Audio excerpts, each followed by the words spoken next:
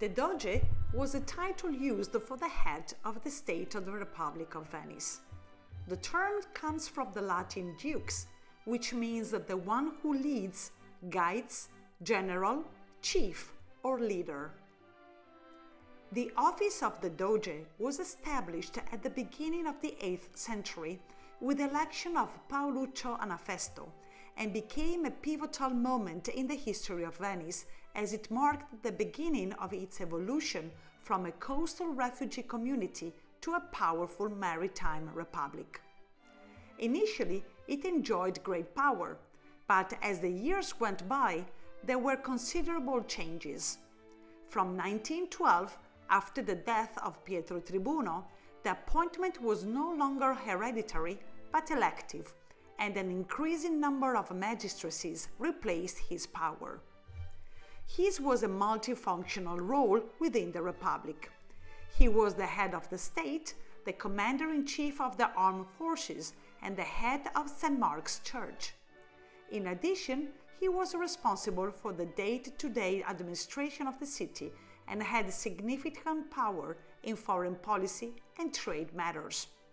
Its authority was balanced by a number of government bodies and institutions, including the Great Council, the Council of Ten, and the Senate, which helped to limit its power. The Doge also played an important symbolic role. His figure embodied the unity and stability of the Republic of Venice, and the appointment ceremony was a grandiose and a highly choreographed event. The election was a complex and highly ritualized process that combined elements of democracy and aristocracy and functioned in a rather peculiar and articulated way.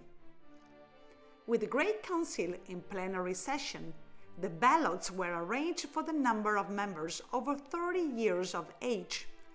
To the youngest was given the task of going to St. Mark's Square and choosing the first boy he met, who had to extract the ballots from the box for each of them. Only those 30 who had the word elector stayed in the room. From here, 9 more were drawn, and then, through a complex system of choice and randomness, the number of candidates varied in number, until the final choice was reached. If the name of the chosen one did not satisfy the majority, the case would be taken to the bitter end. It therefore seems that the term ballot, handed down to us, derives from the Venetian electoral system. Once the choice was made, the new Doge was announced to the public. This proclamation took place in St. Mark's Square in front of a cheering crowd, for which it was proclaimed, "This is the Doge, if you like," in memory of the fact that the choice was not dictated by any divine power.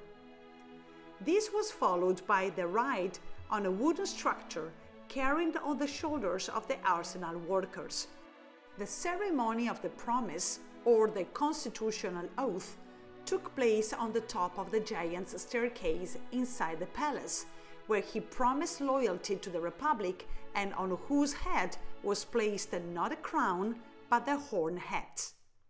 Despite the majesty of the election and ceremonies, his power was limited by the Venetian constitution, enforced by the Great Council and the Council of Ten. The Great Council was a body composed of members of the Venetian elite, who had the task not of only choosing the Doge, but who wanted to prevent the accumulation of power in the hands of a single individual, and who could therefore revoke his appointment if they felt that he had betrayed the Republic or acted against its interests. The Council of Ten, on the other hand, had the function of security against any attempt coup d'etat.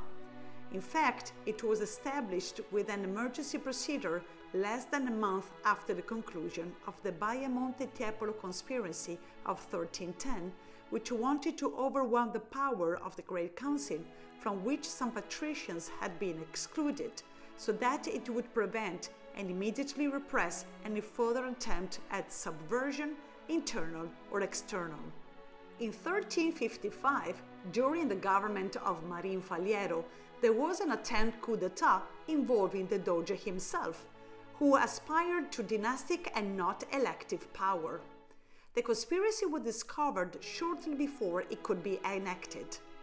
The Doge was beheaded where the giant's staircase now stands, where he had received the promise, to symbolize that there, where he had received the ducal horn, he would lose both his power and his life. The Republic of Venice had firmly demonstrated that no coup attempt or rebellion would succeed.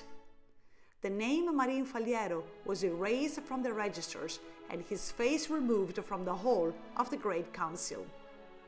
It must be said, however, that over the centuries, the figure of the Doge became more and more an expression of the interests of the most powerful members of the aristocracy, who easily managed to hold important positions within the government.